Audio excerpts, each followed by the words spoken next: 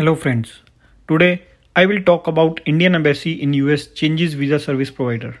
Generally, I don't make videos on these topics as I am in US, so thought of making video and share some knowledge among all of us. Before starting, I request if you like my video then please like, share and subscribe my channel. Let's begin. Cox and Kings Global Services contract with Indian Embassy is ending on October 31st, 2020. And from November 2nd, VFS Global will take over all the services. CKGS will close its existing service center in Washington DC for visa, OCI, renunciation, passport and global entry program at 5 p.m. on October 14.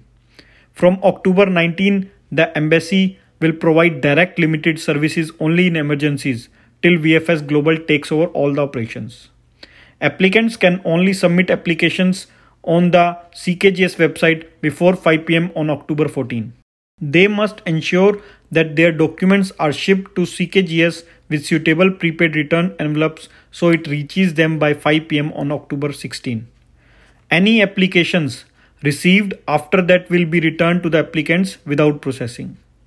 Applicants must ensure that they receive back the processed documentation from CKGS as it will not be possible for CKGS or the embassy to take care of any returned envelopes.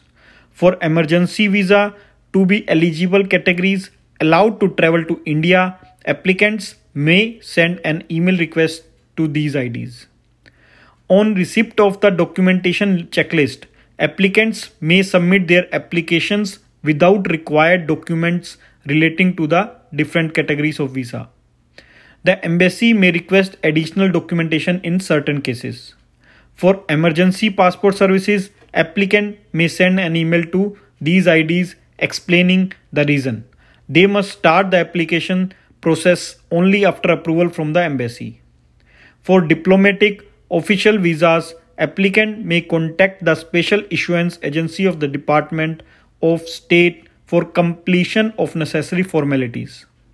In case of any questions, an email may be sent to this email ID for details. These details are available at Welcome to Embassy of India, Washington DC, USA.